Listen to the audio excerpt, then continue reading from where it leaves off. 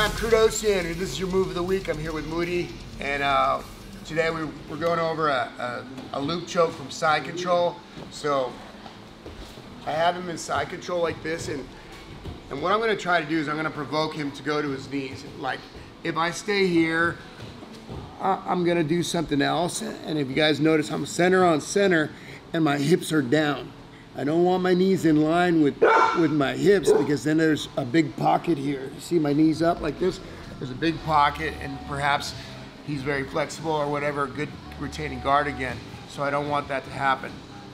So I stay long, I'm center on center, and I have my hand here blocking here. When I'm ready, I'm gonna come here and I go palm up with my trigger finger on his collarbone. Palm up.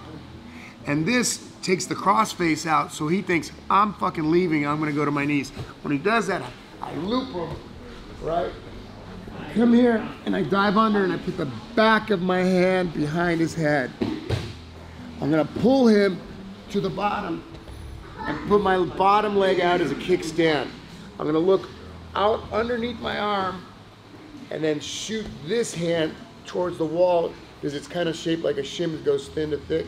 I'm gonna shoot it through, and then pull and finish the choke.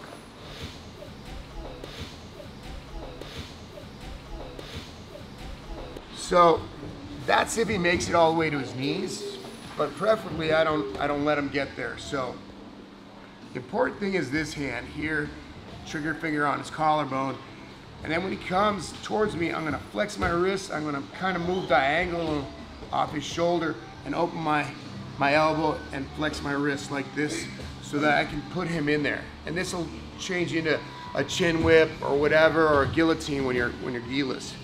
But this is really important right here.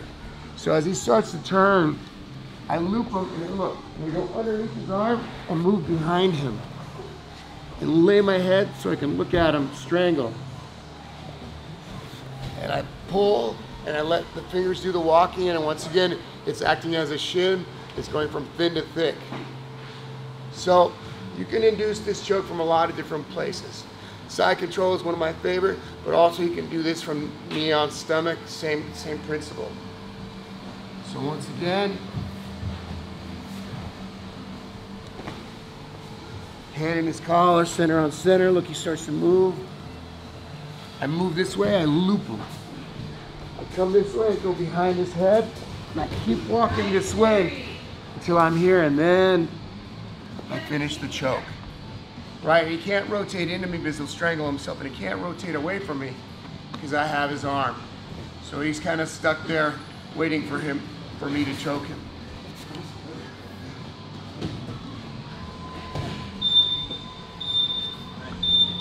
And that's your move of the week. Go train.